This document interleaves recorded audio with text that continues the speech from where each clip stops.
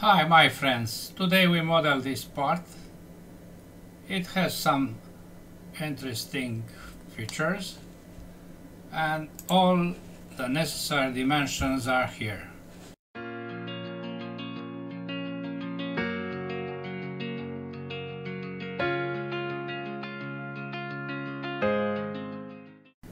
We start by creating this contour 60 on 60, 20, radius 20, radius 6 and 25. Let's create this feature. Standard millimeters IPT, sketch this plane, X to the right, and we create a circle with a radius of 20. Then we draw lines 1, 2, 3. Now be careful, I keep pressed the left button when I am at the end of this line, and I go down and to the right. Then I go here finding the tangency. Then I apply here a tangency. You see this is on the same line. This point is on this line because I created a perpendicular arc on this. Trim and dimensions.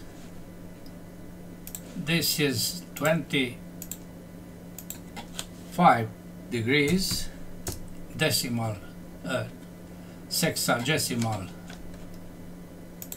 angle, radius 6, dimension 60 here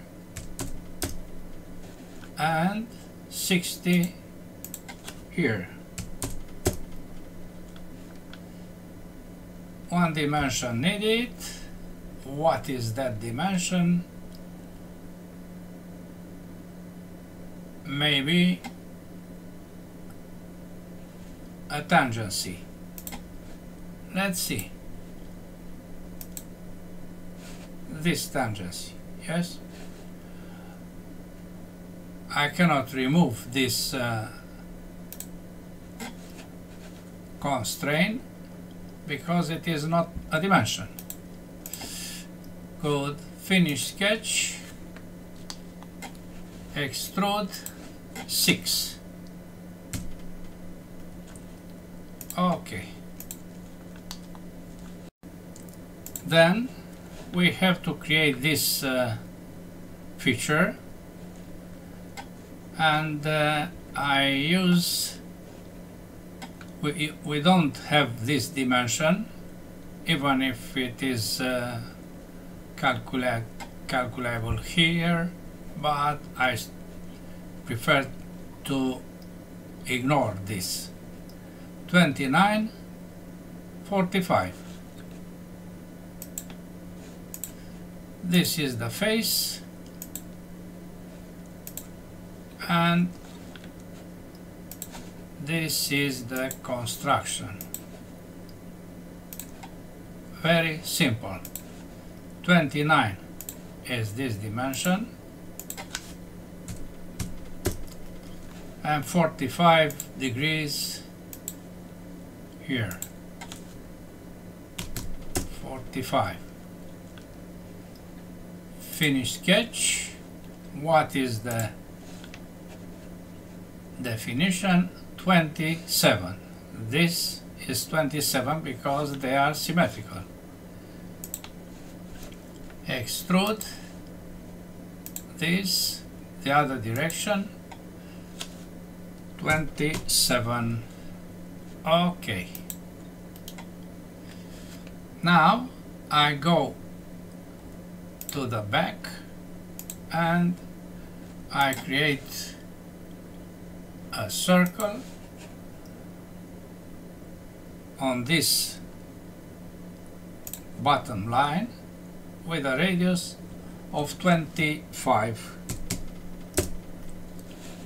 You see here radius 25.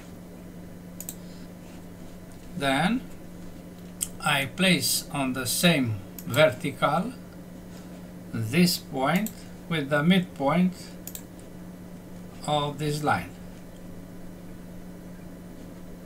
Trim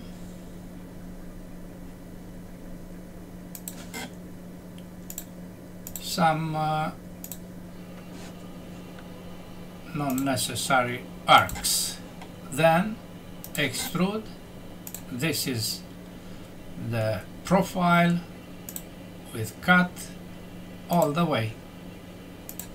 Okay. We apply this fillet of radius 6 here, 6,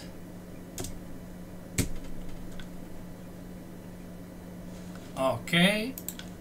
Then we take a look to this hole. You see the hole is 6 diameter, this one. This is the counter bore of radius 6 and the dimension of 16.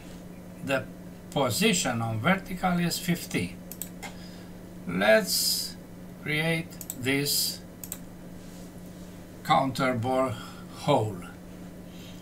We create a new plane based on these two. This is the mid plane, and we use it to create a sketch. F7,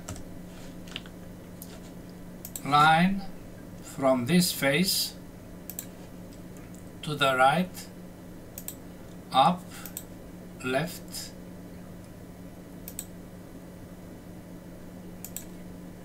and back to this line, connecting the two.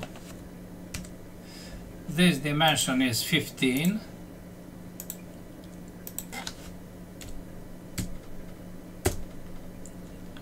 Then I make this center line. Diameters are 6 and 12.